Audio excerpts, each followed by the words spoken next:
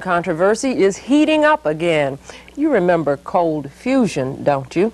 Two Utah scientists pluck a test tube in water, and the next thing you know, the world is talking about an unlimited supply of safe, pollution-free energy. But within months, the Utah miracle was labeled a mistake. But as John Hashimoto reports, cold fusion is making a comeback. Established a sustained nuclear fusion reaction by means which are considerably simpler than conventional techniques. To scientists, this March 23, 1989 news conference is the stuff dreams are made of, a discovery that at the time looked like the greatest breakthrough since the invention of the wheel. Stanley Pons and Martin Fleischmann claimed they had harnessed nuclear fusion, the same awesome force that powers the sun, in a test tube of water at room temperature. This experiment has to be approached with some caution. Despite their cautionary warnings that day, the implications of Pons and Fleischmann's stunning announcement were obvious. They claimed that by passing a current through heavy water between palladium electrodes, a huge amount of heat was created. The crucial element in all this was their water, which contained a form of hydrogen called deuteriums. Because seawater contains a limitless supply of deuteriums, cold nuclear fusion holds the elusive promise of cheap, virtually limitless, safe energy. It appeared to be a dream come true. Without these exact facts, we will never be certain that our samples have reproduced their samples. I beg your pardon, the background is available in the corrections to the paper. That might be. But within months, the Utah experiment became a scientific nightmare. Pons and Fleischmann released only limited details of their experiment, and some data was found to be flawed. Worse, the results could not be reproduced. Almost overnight, cold fusion became a discovery that never was. In a paper released today, the MIT scientists concluded that a major part of the Utah claim is wrong. Enter Eugene Mallove, lecturer and science journalist at MIT. Mallove is about to release a new book called Fire from Ice, which questions the conventional wisdom about cold fusion and the two chemists who put it on the map. I would say that Pons and Fleischmann will go down in the history of science as heroes, albeit imperfect ones. Mallove says reports about the death of cold fusion have been greatly exaggerated. Not only is work on cold fusion continuing around the world, but other scientists are claiming they too are finding their own positive results. There are over 100 laboratories around the world where positive results have been achieved.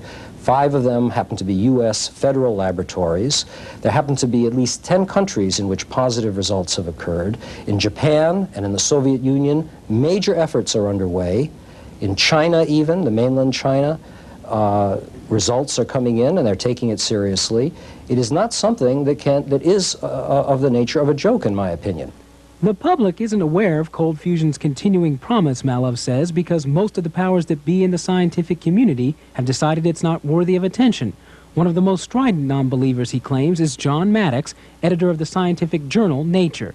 Maddox had this to say about cold fusion in an interview conducted 2 years ago. I think that, broadly speaking, it's dead, and it'll remain dead for a long, long time. What you're talking about is a closed-mindedness that's not supposed to be associated with the scientific community at large. This has been a great shock to me. You know, I put science on a pedestal. I've been with science all my life, a passionate devotee of science with capital letters.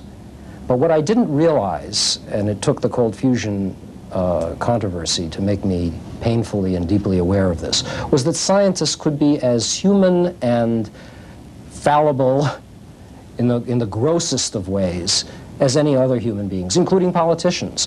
Mallove's claim about scientific bias puts him in direct odds with the majority of physicists at MIT, where hot fusion, not cold fusion, is the subject of intense study and funding.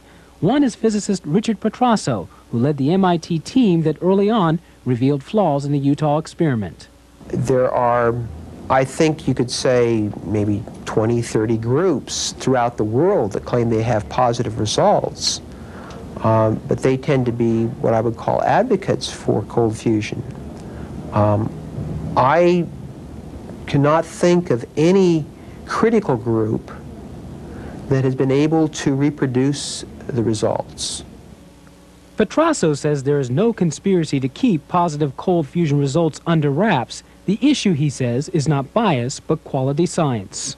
I was a referee for 2 cold fusion papers, one of which was from Nature, and I read through it and felt it was a very bad paper scientifically, and as a referee, I had the obligation to reject it for those reasons, just like I reject other papers. And I'm not going to give cold fusion or any other scientific theory some preference, because then you're asking me to abandon my scientific values. One experiment could be wrong.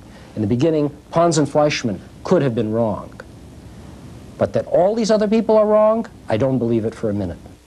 Mallove's views will by no means go unopposed at local bookstores. A new book, which dismisses cold fusion as a fluke, has just been released. Its author, physicist Frank Close, talked to us from Los Alamos National Laboratory in New Mexico today. What chance for test tube fusion, with regards to solving the world's energy supply, is absolutely zero. With regards to there being a significant nuclear phenomenon in there, absolutely zero. With the possibility of making a new form of storage battery, possible.